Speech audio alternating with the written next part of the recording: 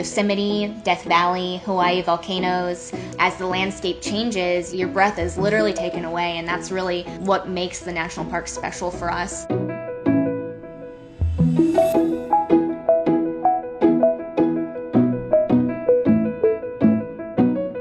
What draws us to doing these longer form types of travel has always been that feeling of being completely free. But the other part is financial. You know, if you go on a 1-week vacation to, let's say, Hawaii, you're going to spend thousands of dollars on airline tickets and hotel accommodations. If you do a longer form sort of quote-unquote vacation, but really not a vacation, more of a lifestyle, you're going to get a lot more value every day out of your dollars spent. This trip really wouldn't have been possible in the same way financially if we hadn't been sleeping in a van every night. The lodging costs would have probably increased by somewhere in the vicinity of like $15,000 across the course of the trip if we didn't have the van. You want to have an income on a long-term trip like this. For us, I worked my job that I already had full-time, I worked it part-time from the road.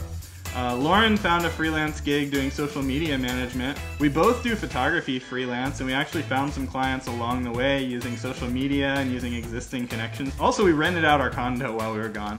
The largest single spending category on this trip was charter planes to get to some of the deeply wildernessy parks that are really far from the rest of society, especially in Alaska, and also like getting to American Samoa, the Virgin Islands. So we actually did a calculation of what our trip would have been like if we just cut out the most expensive parks to visit, and it reduces the total cost of the trip by over 40%.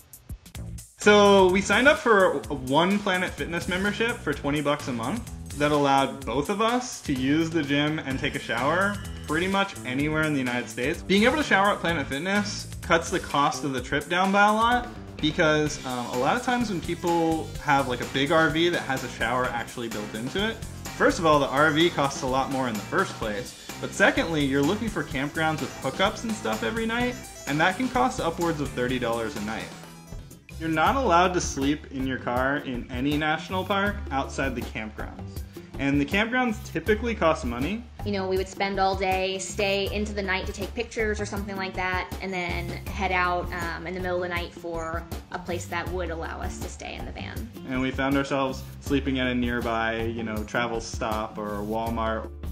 We're both actually vegan, and a lot of places have been coming out with vegan protein options this year.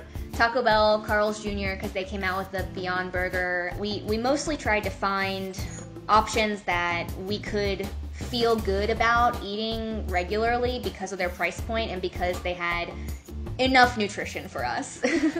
So, you know, another big area of spending for a lot of people is entertainment, but being on this trip, you know, our entertainment was being outside the van and enjoying nature, being in the national parks themselves, and enjoying what they have to offer, and so I think that really kept costs low as well.